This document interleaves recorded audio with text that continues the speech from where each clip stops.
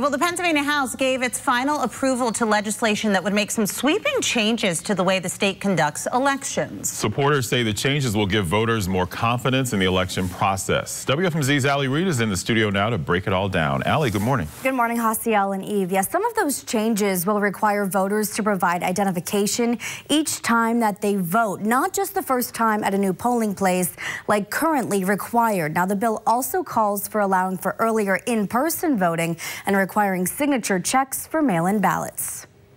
The Pennsylvania House voted 110 to 91 to pass the Voting Rights Protection Act. The legislation would make some big changes to the state's election process. It would allow counties to begin processing mail and absentee ballots before Election Day, require curbside voting options for people with disabilities, and set up early voting in 2025. Republicans are in favor.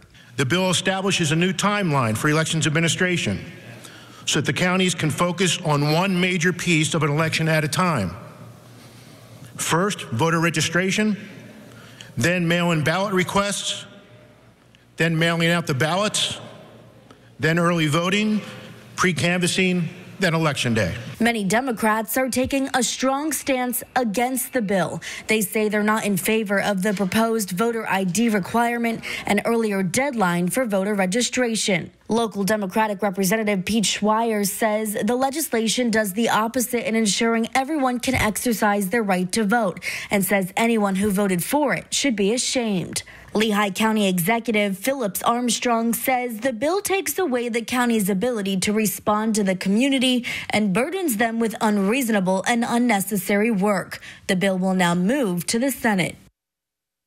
Now, even if the bill also clears the Senate, its fate remains up in the air. Governor Tom Wolf has indicated he's opposed to the bill, which means a veto is definitely possible.